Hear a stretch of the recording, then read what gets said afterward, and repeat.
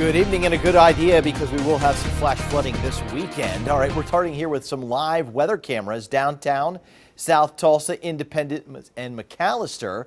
Also going on in Bixby tonight, of course, the crowds are lining up for the Corey Kent White concert at Bixby Stadium. The weather cooperating there, and a very nice evening setting up with temperatures going to stay in at least the low 60s here through the concert. And you can see from our mast camera how the crowds are now starting to gather on the field. So it's a sunny night. We said that 2 days ago that the concert would be great. No need to be indoors, but they need long sleeves. And if you're headed out there, take the long sleeves along. The temperatures certainly will be on the cool side. All right, next 24 hours. Go something like this. Clear and cool at 10 p.m. Cool morning tomorrow morning, temperatures in the lower 50s.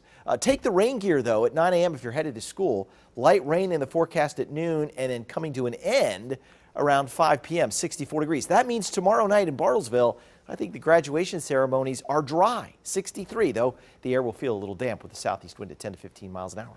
Sun is setting as the clouds break up here this evening, so we'll go clear for a couple of hours, and then the clouds will gather after midnight again. North wind, temperature right now 66 degrees, the dew point at 49. You can see the clouds just kind of breaking up across the region, but we look out here to the west. We've got this part of the storm system that will spin up over Oklahoma tomorrow. The main low comes out Saturday night into Sunday. Best chance of rain will be Saturday night into Sunday. The rains in recent weeks have done a number on the drought monitor. Look at this. Severe only in north central Oklahoma. Some of the areas that were in exceptional drought are just in moderate drought. And once we get this rain coming back in here between now and Monday, we might wipe out some more of the drought across the state. Maybe about 2.5 inches at Okemah, 2.5 inches also at Tahlequah. Watch out for the flash flood watch. Some isolated areas could have as much as 6 inches of rainfall by Monday morning. So there will be some heavier downpours, especially, again, Saturday night into Sunday morning. And that's where we have the marginal risk of severe weather. There's a slight risk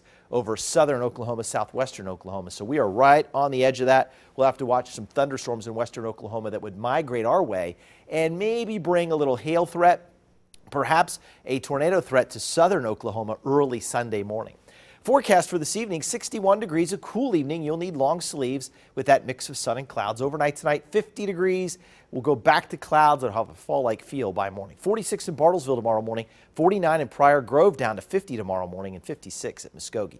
During the morning hours, the clouds gather, and as we head toward the noon hours, some light rain to the west with a temperature around 59 degrees, and then off and on scattered rain showers tomorrow afternoon, a high around 65. Again, it comes to an end in the evening, and that's why I think Bartlesville will be dry for the graduation ceremony. 65 Bartlesville tomorrow afternoon, 69 in Grove as the rain is later to arrive there, 68 at McAllister, and 65 at Muskogee. 7-day forecast, Saturday morning 60 degrees, 78 Saturday afternoon, 60% chance for showers and thunderstorms a little bit in the morning, more so at night into Sunday. Sunday looks like the rain could be with us all day long. Wow, 73, a rainy day, ends early Memorial Day afternoon up to 84, humid, warm and breezy. Tuesday, more scattered showers and thunderstorms, and the pattern showing signs of changing next Wednesday, Thursday. We'll talk more about that tonight at 10.